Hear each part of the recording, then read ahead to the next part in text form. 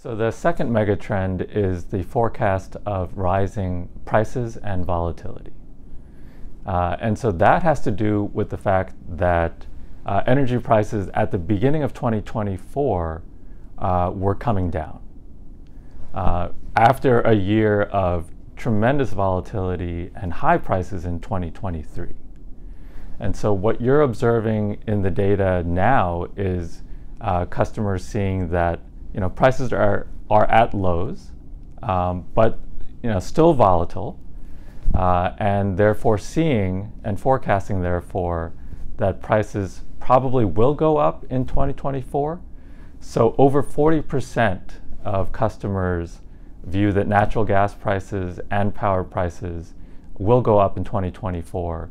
And of course, volatility also will remain quite high. Most customers view that as increasing over the next year.